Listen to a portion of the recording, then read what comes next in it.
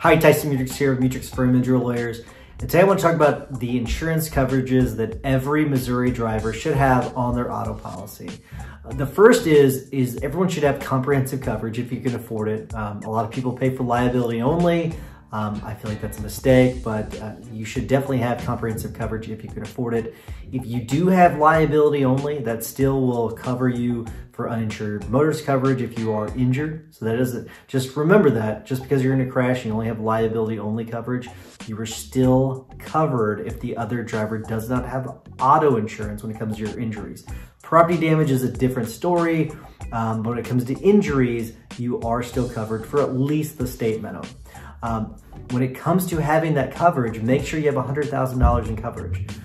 That's so that you are protected in case you're sued. If you're sued and you have less than that, and you don't have the assets, then you could really be in trouble and they could sue you. They could take your property, your vehicles, levy your bank accounts. So I recommend at a minimum $100,000 in coverage. Like I said, every state policy in the state of Missouri has uninsured motorist coverage, even if you have liability only. So you're going to want to make sure that you do have sufficient limits. I recommend a minimum of $100,000 in case you're seriously injured.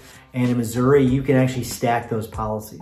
And what that means is if you've got 3 vehicles and each is a $100,000 policy, if you're in a crash, you have $300,000 in coverage. If you have 4, you have $400,000 in coverage. If you have 1, you have $100,000 in coverage. So you're actually able to stack those coverages, which is really, really nice. Another one that I recommend is MedPay, medical payments coverage. Sometimes it's called PIP.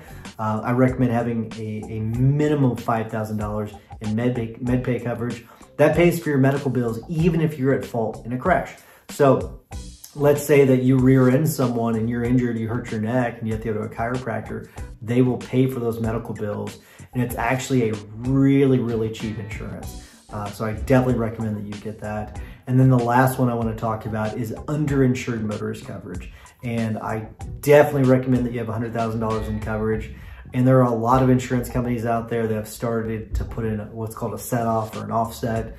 Depends on who you talk to, however they put it. But American Family Insurance, Shelter Insurance, those are the 2 of the main bad actors. And I talk about offsets in another video.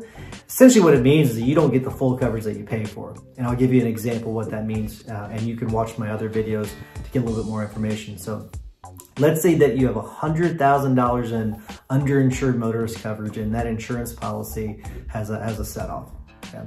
And let's say that the other driver has $25,000 in coverage.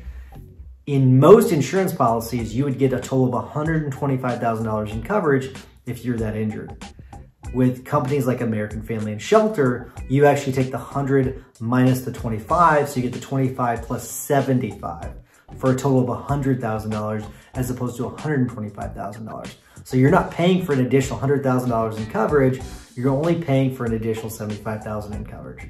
It's pretty messed up. That's why I recommend that if you do have American Family or Shelter, that you switch to another company like State Farm, USAA. There are a lot of other insurance companies that we recommend. Those are just 2 of them. Hopefully this is helpful information for you. If you have any questions about this, give us a call, 888-550-4026. Make sure you also subscribe to our YouTube channel and like us on Facebook because we give a lot of great information every single day on Facebook. All right, make it a great day out there. We'll see you.